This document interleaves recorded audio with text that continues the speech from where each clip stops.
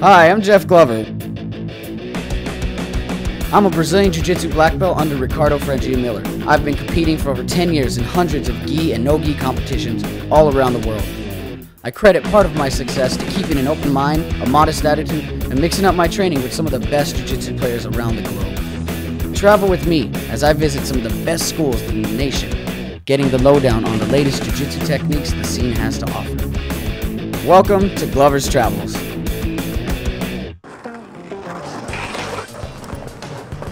Okay, here we are, Glover's Travels, Episode 2, Gracie Barra headquarters here in Irvine, California. There it is. We're going to get a tour of this place from two of the best black belts walking the planet today. It's an honor for me to be standing next to these guys.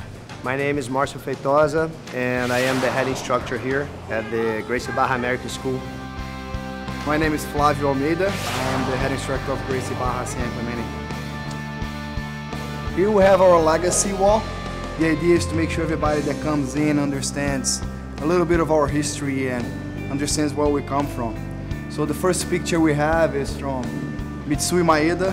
He was actually the Japanese who taught Jiu-Jitsu techniques to Carlos Sr. The other picture we have is Carlos Jr.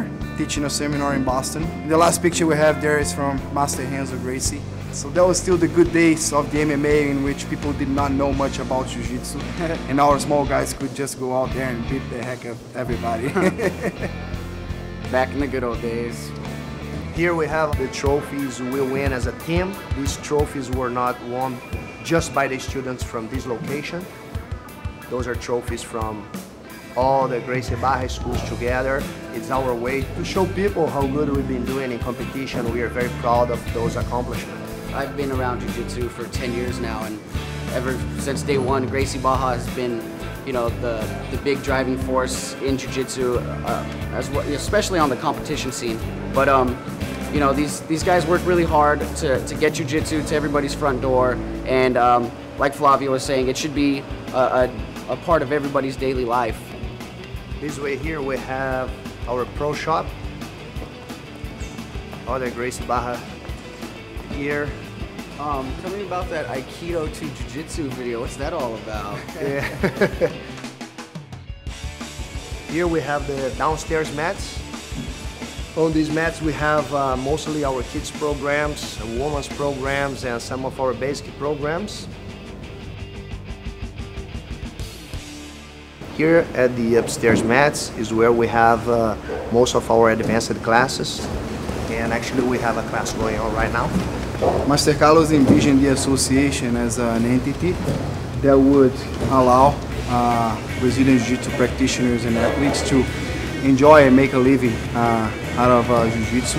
A lot of instructors and competitors come from Brazil. Most of them end up coming to our headquarters in Irvine. You know, here we see what kind of opportunities we have for them, and a lot of them end up staying, like Ana Laura, which she's teaching class right now, and she's still a very active competitor, but in a few years from now, she's going to be very well trained, not just as an instructor, but even on the other aspects of managing a successful Brazilian Jiu-Jitsu school, so she can have her own school and make a very good living out of it. She's one of the most dominant females in the game right now. I believe she has like 2 world titles, or 2 or 3. She won a world title on the blue, on the purple, on the brown, and I don't think she competed yet, in the words of the black belt. Well, there you go. I mean, that says it all. The girl kicks butt.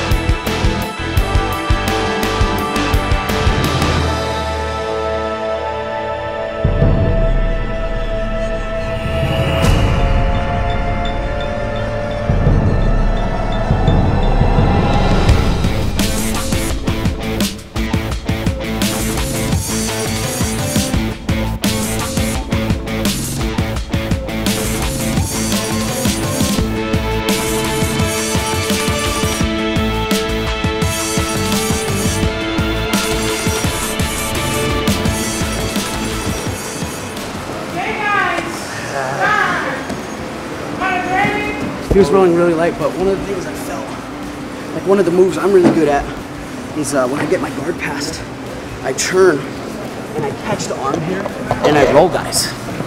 Okay, but he's really smart at that. He's not falling for that. Every time I turn my back to him and I go to cup his arm here, he doesn't keep it in there. He pulls it out, so I can't really roll him the way I want. Yeah, I understand what you're saying. You know what I'm saying? Yeah. Let me share with other guys what I think it is. Hey guys. I see a lot of times people controlling from here.